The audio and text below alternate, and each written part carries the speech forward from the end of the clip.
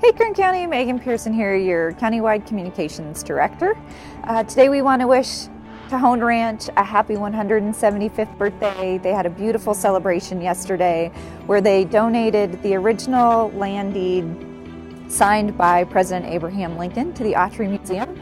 So that will soon be on display. You can check it out at the Griffith Park location of the Autry Museum.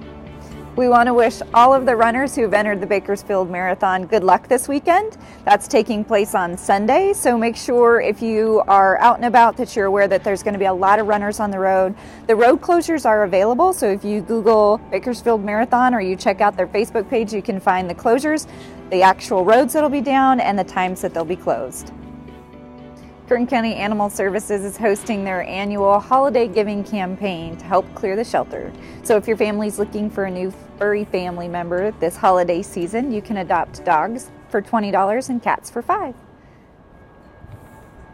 Lake Isabella and the Kern River Valley are hosting their annual Christmas parade on Saturday, November 24th at 11 a.m. The parade route runs along Lake Isabella Boulevard, and you can find out more information at the Kern River Valley Chamber of Commerce.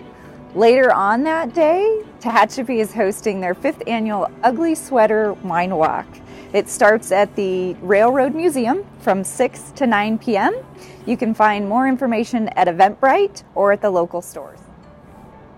And a quick reminder that November 16th is the deadline for the tourism grants. If you're a local nonprofit or local small business and you have a program or an event that draws tourism to Kern County, we encourage you to apply for the grant.